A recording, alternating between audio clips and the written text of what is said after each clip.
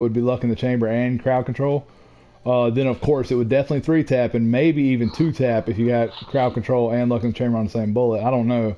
It would be phenomenal damage, but I don't really want to re-roll it because I've already got that Hygeia Noblesse with what you call it, Luck in the Chamber, and that one makes more sense because it's a little bit harder hitting scout and it's got a brace frame, so it's only got 9 shots in the mag.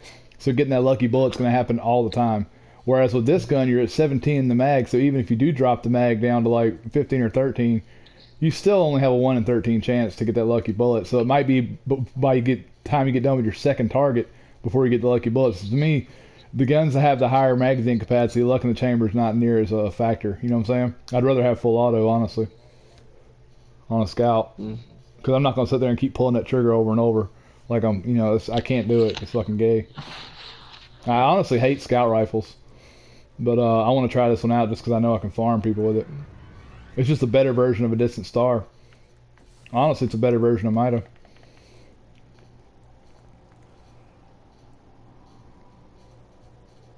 Well, I really dislike this one dude, this IBFB snipes.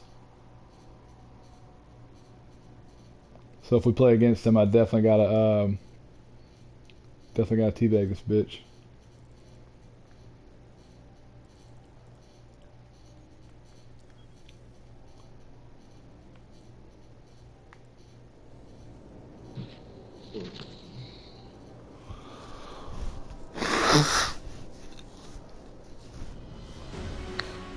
Firebase. I'm not gonna use a scout on Firebase.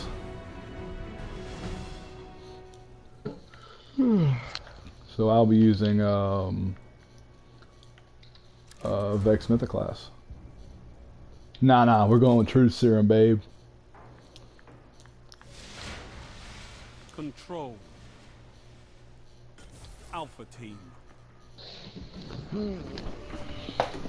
Alright, please let me be on the opposite team of snipes. Only one path to victory, Guardians. And yes, we are. Perfect. Destroy your enemies.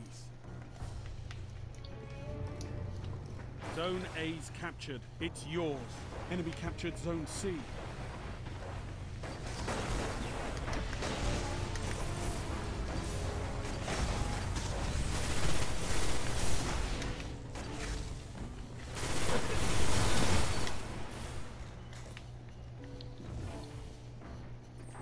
You're in the lead.